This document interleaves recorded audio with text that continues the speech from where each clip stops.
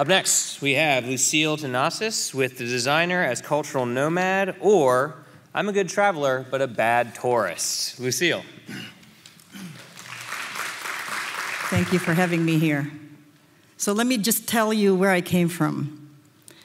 I was in San Francisco for 20 years, where I taught at California College of the Arts. And so you can imagine when I landed, when I came to New York, where I actually was here in the early 80s, the horizontality of California gave way to the verticality of New York. So I'm a good traveler, but a bad tourist. So let me go back to where I came from. I think you know the difference between what a traveler is and what a tourist is. So let me begin with my timeline. I came from the Philippines in 1979. I grew up in Manila. I landed in San Francisco. I went to CCAC, and then I took my portfolio to Michigan, where I went to Cranbrook Academy of Art in 1982. And I was introduced to Charles and Ray Eames. I actually had a chance to give Ray Eames a tour of Cranbrook. As a young designer, everybody wants to go to New York, because it's a city that pushes you over the edge. And I think as young people, we have to go to places that push us over the edge. So I decided to come here in 1982. But then, 3 years later, one of my teachers from San Francisco asked me to return to teach in San Francisco. And I said, you know, I'm not ready to leave New York, but at the same time, I thought, I don't want to leave New York and leave in a huff. And maybe New York will be here anyway, and I can always return. So I left in 1985, and I realized 20 years later, there was an opportunity to return, but through a side trip to Rome. My husband was a photographer, who is a photographer, was given the Rome Prize, and so we lived in Rome for a year with 2 of our kids. After Rome, we decided not to return to San Francisco. And it was one of those decisions where you say, okay, if you're packed up, why don't you just continue with the adventure? And we did. So we came back in 2006. So this is where I'm from. Some of you may not know the Philippines, or some of you know it, but you may not know it's made of 7,000 islands. And there are over 120 dialects. And so from that, I think my interest in language was born. I'm a designer, but I look at linguistics in a way that is visible. So when I applied to Cranbrook from Manila, I was rejected twice because I sent this picture. And at the time, you could submit your photograph actually in your application form, and now it's illegal. So when they saw this picture, they probably looked at me and they said, and actually I found out, they said, you know, Lucille, with that hat, with that smile, you must not be serious. So I decided to return. I said, you know, I'm going to come back with a vengeance. You rejected me halfway around the world. I'm going to return. And I built up my portfolio in San Francisco and showed it now to my teachers at Cranbrook, and they were like blown away. And they said, when did you do this? And I said, yeah, 6 months in San Francisco. This is what I did. They said, well, we'll take you. So this is my evolution. I don't have white hair, the hair is different, but this was my transition when I was at Cranbrook.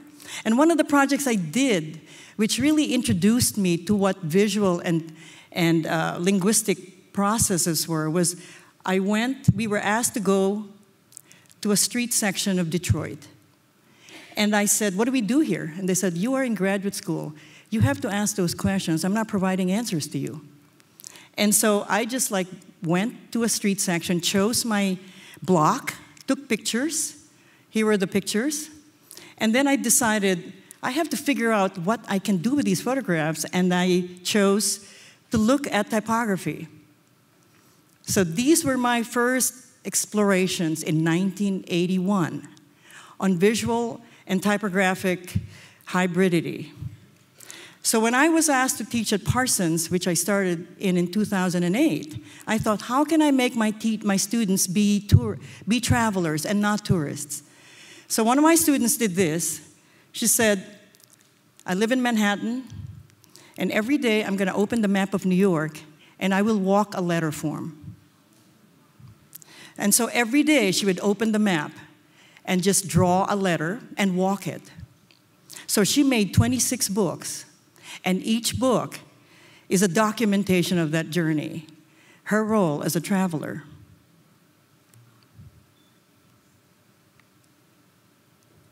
And one of the projects I've been doing of late is I tell my students to go north, south, east, west, and I divide the class. Your group goes north up to 23rd. You go east as far as 4th Avenue, you go west as far as the West Side Highway, and you go south as far as Washington Square. And they say, what do? You have to figure something out. It was the same question that my teacher told me. The same project I was given in 1981 when I had no answers. And she said, as a designer, you have to sometimes look for those questions because that is what you're supposed to do. And so it's a little bit unnerving for my students to say, what am I going to do if I go north? So one student said, you know, Lucille, I'm just going to ask people, when was the last time they talked to their mom? And I said, you know, that's a little tricky. Because what if they don't have a mom? And what if they don't talk to their mom? I mean, that happens, right? You don't want to put them in uncomfortable positions. And she said, oh, okay, I get it. Think about it. What can you ask people who you are asking for a second? And what do you ask them? So she said, I have an idea. I'm going to ask them, what reminds you of home? So here is the book, 50 New Yorkers who were asked, what reminds you of home? And I'm going to read just one because I thought that was wonderful. One woman said,